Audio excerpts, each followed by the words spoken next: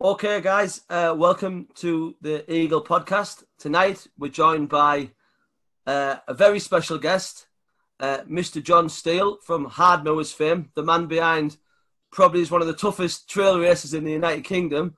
John, welcome to the show. Thanks for coming on. Thank you very much, John, and thank you for inviting me on as well. No problem. John, the first time I ever encountered a Hardmoors runner was 2.5 years ago, and me and my partner were making our way from Saltburn to Whitby on a September afternoon, and all of a sudden we kept on getting passed by people wearing race numbers saying Hardmoors on, and I honestly thought, what, it's a bit busy along here, sort of towards Runswick Bay sort of area, and we got talking to a few people, and to be honest with you, I couldn't believe what sort of distance they were doing, and we thought we were having a big day doing sort of 21 miles Saltburn to Whitby. But talk us through how you got started with Hardmoors and what's the thought process behind it. Okay, Hardmoors started in 2008.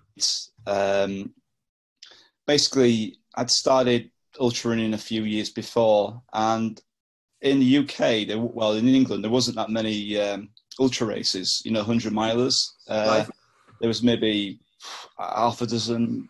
I may miss a few. There was West Island Way, Lakeland 100 just about started up then, and there was Caesar's Camp, and there was a couple of more races, which I forget anyway. But it was not like what it is now. There's so many races, and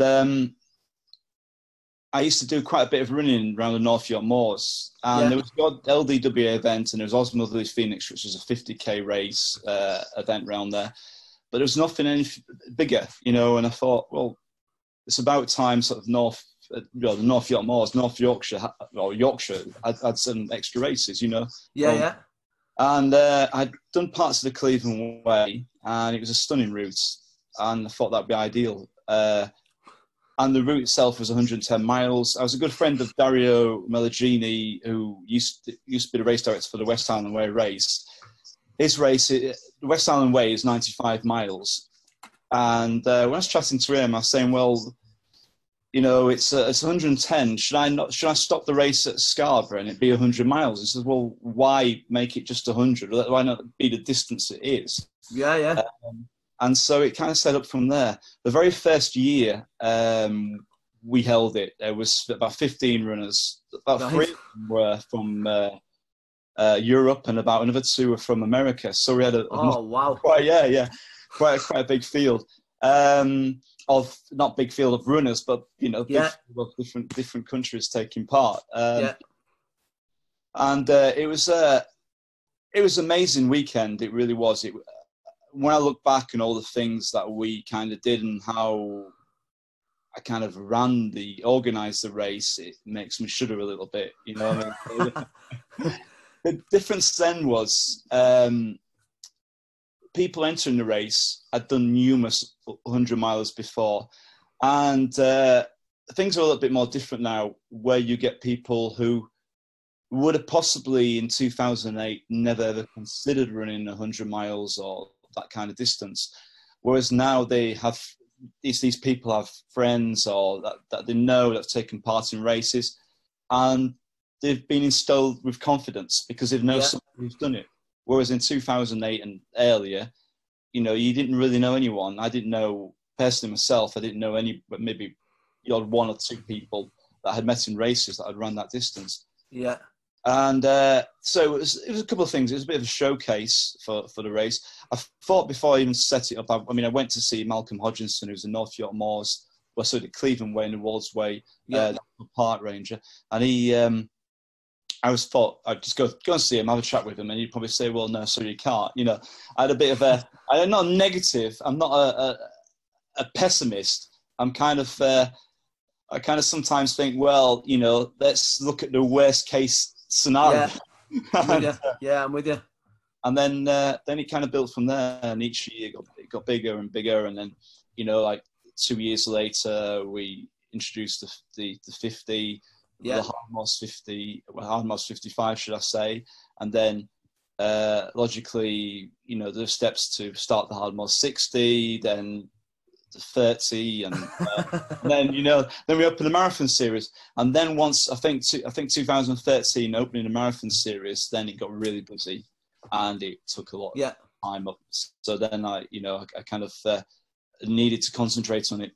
Well, at that time, not full time, but like 3/4 of the time with a, you know, bit of part-time PT as well. Yeah. Sorry. I was going to ask you, how much does it take up your time now? Is it full on? Is it almost a full-time job to keep? Yeah, it's full on. It really is. And especially when it comes close to race, it's like, you know, day and night, you know, leading up to race. About the time now, it's a bit quieter, so it's catching up all the things that you need to, you know, that you would normally, I normally do each month, but coming up to race, I have to shelf things aside. So it is. I do a little bit of PT, and I have about 2 or 3 clients, but that's more, they've approached me and asked me to PT them rather than I've looked for it, because I'm, you know, time is, I don't have much time to do things. And also Shirley, my wife and partner with Hardmoors, she works 3 days a week, and then the rest of the time is spent usually on Hardmoor stuff. So it's I couldn't even list. It'd take me a long time to list all the little things. And, yeah, I can imagine. You know, as well as organising the routes and whatever, it's also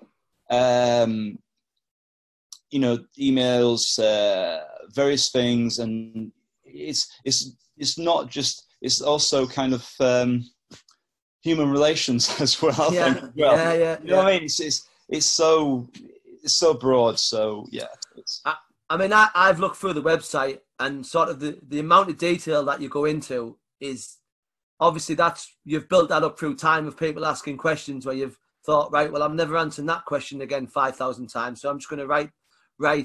At this point, there will be the car park, and then there your crew teams can meet you, blah, blah, blah. Because obviously I can see that you've put your absolute heart and soul into it. And I bet you've seen some pretty amazing things, have you? Like people digging deep and stuff, like the human spirit and pushing beyond where we think we can, you know, where we can go, and finding that extra couple of Ks and couple of miles to finish the task in hand. Definitely. And, you know, sometimes, because it's been over 11 years now, and you sometimes, well, it's like anything, you go on with your day-to-day life, and you get a little bit jaded. I don't know if jaded is the right word, but you kind of take things for granted, and you just get on with what you're doing, and you're thinking, oh, I've got to do this, which is a hardship, but because it's a play-on thing, then you start to, whatever you do, you start to think kind of like that. And every now and again at a race,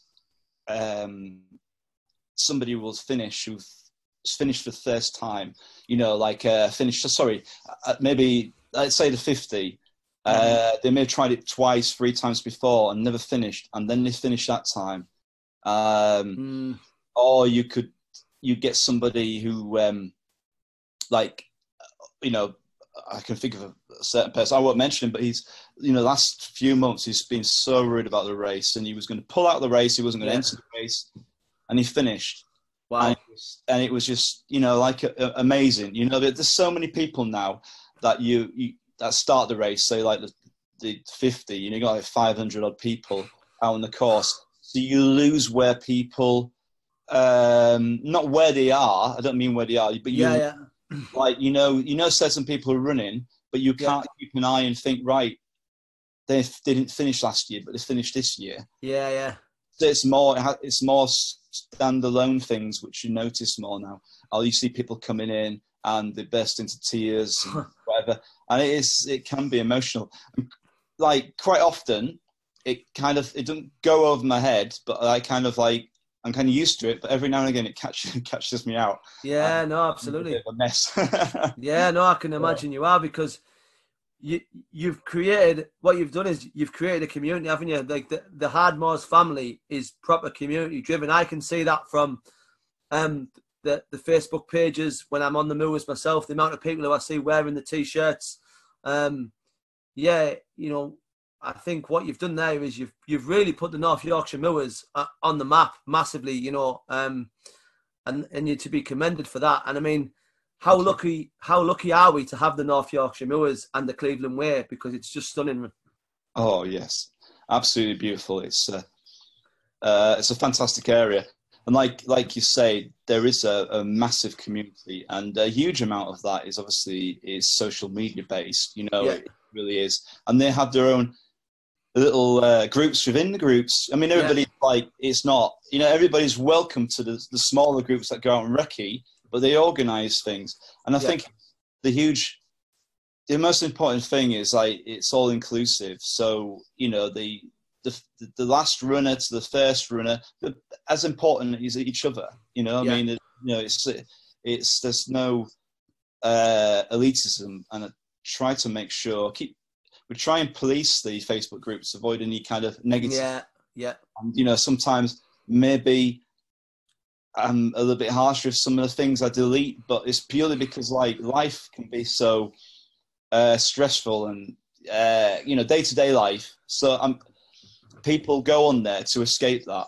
Yeah, absolutely. So I try and make it like a place where the negativity isn't there and the argument isn't there. You know, a bit of banter is great, etc. Yeah. It's is there any rivalries, John? Is there any sort of rivalries popped up over the years? Any sort of people who are always against each other, or is it more sort of community based? It's a lot more community based. There's banter between one or two, you know, like racist, but they're really, you know, I mean, at the same time that the people I know sort of train together. Right. Okay. I mean, even, you know, there's like he won't mind mention his name. Anthony Girondini has done a lot of races over the years, and he'll be competing for first, second, or third, fourth, or fifth, or whatever. Yeah. Actually, he's moved into the 50 MV50 category now, so he'll try and win that. Yeah. So he'll try as much as he can. But if he doesn't, he's the first person to put on Facebook or to go over and like congratulate the winner and say how well. That's class. Yeah, that's really good. It's really good to see, you know. So everybody's kind of behind each other, and you know, I think that anybody being any kind of rivalry, which it wasn't really friendly, I think it's got to the point now people wouldn't really dare because the community is too big, and you know they would. Pushed out. I seen an amazing photo. I think it was of the last race that you ran, and the weather conditions were bad because I was doing Saltburn to Whitby, and it was absolutely lashing it down. And you were on the other side of the moors, and there was a picture of a couple, a man and a woman holding hands. And I just thought that's amazing. That is, you know what I mean? That what a thing to experience as a couple. You know, to go through that hardship together. I think it definitely must bring people on. Has there been any Hardmoors weddings or anything like that? I wonder. There's been a couple. Well, there was Sarah Booth and Andy Norman, or so I should say Sarah Norman and Andy Norman. Andy and Sarah, they often run together. They run races together, and they ran the Hardmoors 160. I can't remember what year, several years ago. And when they finished, and finally Brig, and in front of everyone, Andy got down on his knee. Oh, wow. I'm going to kick myself this because there's some others, but I can't remember. That's fair enough. And there was of course, myself and Shirley, we got married on the Cleveland, well, not officially married on the Cleveland Way. We got married in Selby, but we had our wedding celebrations the next day and a mock wedding up at Wardstone. That's and then on a Sunday we invited everybody for like a fun race over the Three Sisters. Oh. So it's, you know, I mean, we kind of met slightly by the Hardmoors and slightly by West Island Way. I knew her from the West Island Way, and she came and ran the first Hardmoors 110, and she was the first lady. Brilliant. And so about 2010, later in 2010, we got together, which was like maybe a year or two after, after that race. There has been others, or there has been like relationships that I've got together through that. Brilliant. My mind's gone blank, and No, I'm sure. No, it's all right. It's have a think on it.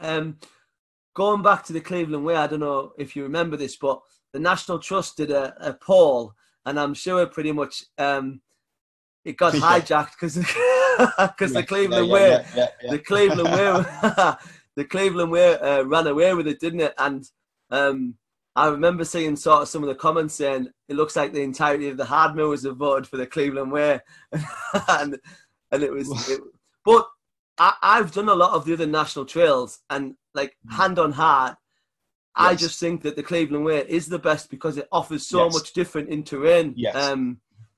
And what's your sort of favourite part of the Cleveland Way? Have you got anywhere where you particularly enjoy? Or that's a hard one because the majority of it, I love so many bits. You know, I could say that I love the Cleveland Hills, you know, around Waynestones area, and then also you remember like Robiners Bay, which I love. But then I also remember going over towards Runswick and towards Salt. There's so many parts of the way, and what usually happens in a similar way is like when I'll be organising the 55, most of my time will be around that area. Yeah. And then towards the end of it, I'll be thinking, I miss the coast. I haven't been on the coast for ages. Yeah. So like, you know, so then you go and then maybe there's a race or something that you're sorting out at that end. So you'll be at that end and then you'll be thinking, I'm missing so it's I know what you're saying. Yeah. And you know, it's all about happy memories. It's a great thing. For me, Hayburn Wyke's my favourite spot. I love... Oh, beautiful, yes. That stretch. Sorry, the stretch between Ravenscar and the Cleveland Way to Hayburn Wyke, it's stunning and can be so quiet at times. Yeah, I love that section, Yeah, it's a good section. For people who want to transition from road into trail, and sort of maybe you're a good accomplished half marathon or marathon runner, how does someone where do you jump from half marathon into sort of I'm going to do the 50 or I'm going to do the 110? What sort of training do you need to sort of do, and what any hints or tips for anyone?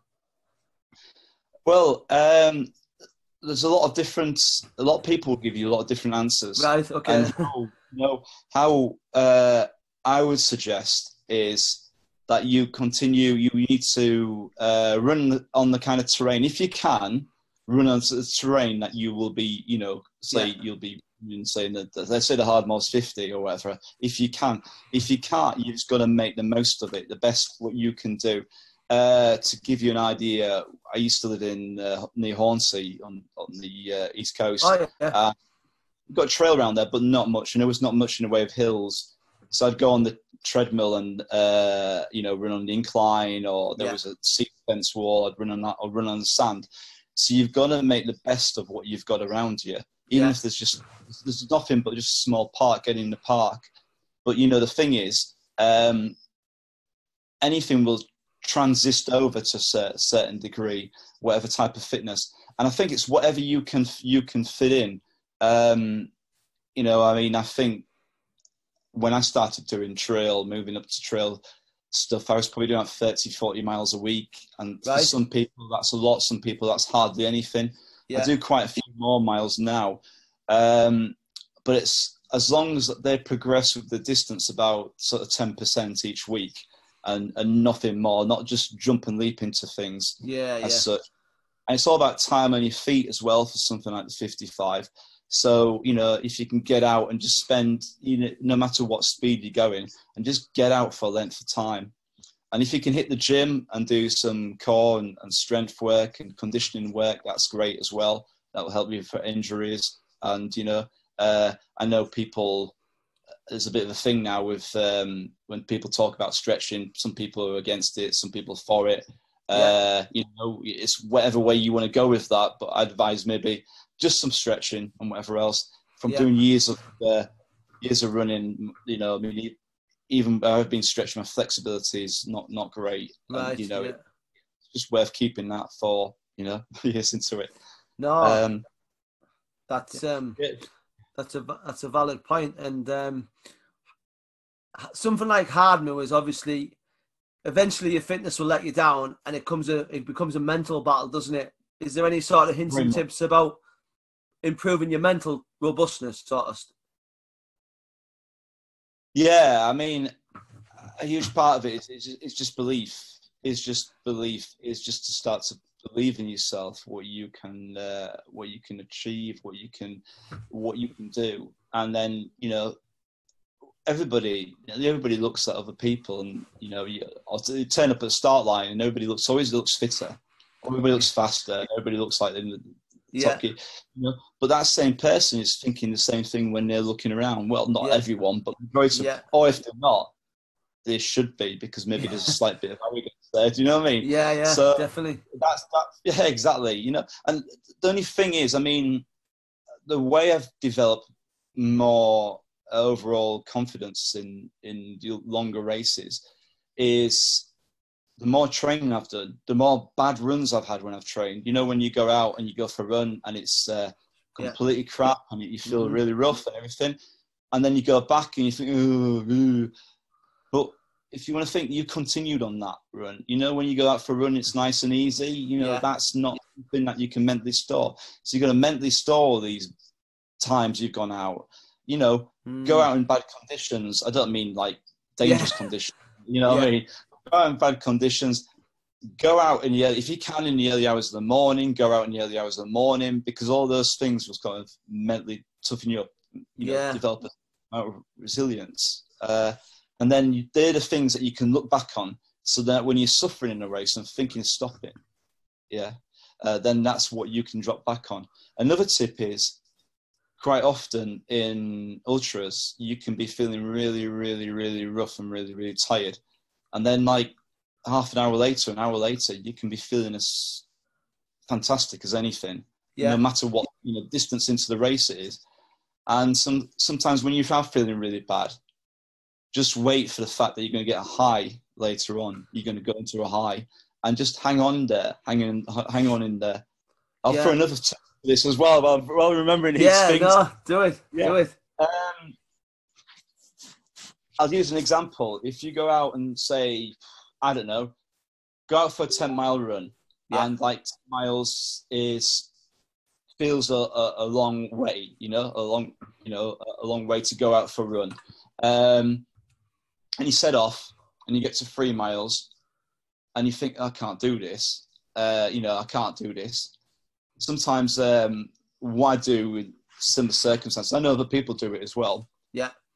They say to themselves, well, I'll tell you what, let's do a deal. Let's do 7 miles. But you don't do 7 miles, right? You tell your head that you're doing 7 miles. And when you get to 6 miles, 7 miles, or close 6.5 or whatever it is, then you think, it's only 3 miles. I've already done 7 miles, 3 miles. And then break it down, trick your mind, confuse your mind, give it that like a reward. All right, we'll bargain with it and just fib to it, and you can get it through. And it works. And I know other people that do. So would you say that comes from your military background, from your days? Is that where that's come from? Or has that grown as you've got more into sort of trail running? I think that's more, actually, I believe that's more come from ultra distance. Right. I think that's more come from a few years ago. I did a race called the Hill, and it was it was a 160 miler, and mentally, my head was not in a good way. And then I decided, I thought, right, let's just do 100 miles. Let's do 100 miles. That's okay. 100 miles looks good, in aspects of myself. I could live with that factor. But there's a part of me, some other part of my head that was saying, and we'll sneak through and do a bit further and do a bit further.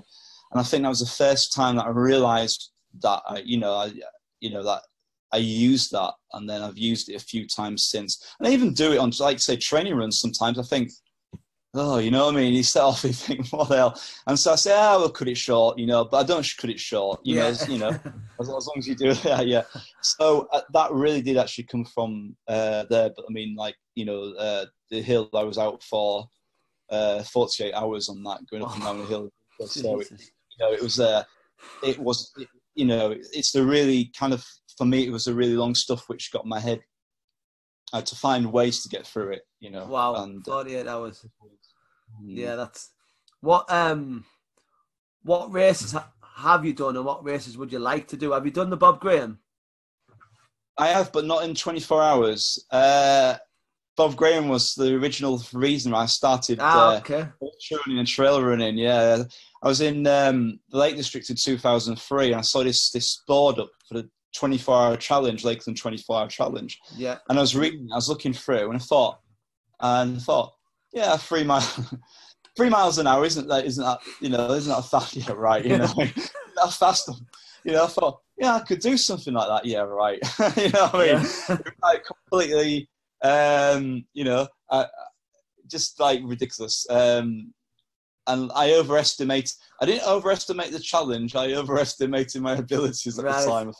And I had a go, and I got to dumbbell raise, which is about 28, 29, I don't know, something in it. I was in a mess. I had to drop out. And I went back in 2012. I had a couple of attempts, but I went back in 2012, and we got stuck in some bad mist on the Dodds. Right. Wandering around for ages, and then by the time we got back down to dumbbell raise, we'd lost too much time. He decided to quit. I decided to continue on, and I'm glad I did, because my support was there and everything. And I ended up doing like 27.5 hours, and it was one of the best. One of them. One of the better. Running wise, one of the better days in my life, because it was such a fantastic day. The pressure was off, and I've been meaning to go back to the Bob Graham round, but it's a bit of a funny thing, because it was the thing that initially got me into this. I'm nervous that if I go out and do sub 24, then that will be closure to the whole thing. So I'll keep putting off. Yeah. So no, fair enough. Where do you think the explosion in trail running's come from? Because I see more and more people now, and I'll use Netflix as an example. The Barkley Marathon. There's a thing on there about Fiona Oakes. There's more and more people really looking at this ultra stuff now and saying, oh, like they're daring to dream, aren't they? They're daring to dream well, could I do 100 miles? And it just seems to be the last few years, it's just gone through the roof. Like it is a proper superhuman thing to be able to do, to run that sort of distance. It's a proper test, isn't it? Super test. I think it's, I get a feeling that around about the time of, this is for the UK, around about the time of the Olympics, there was more focus switch in sport. And around about that time as well, you got all the cycling, Tour de France, the,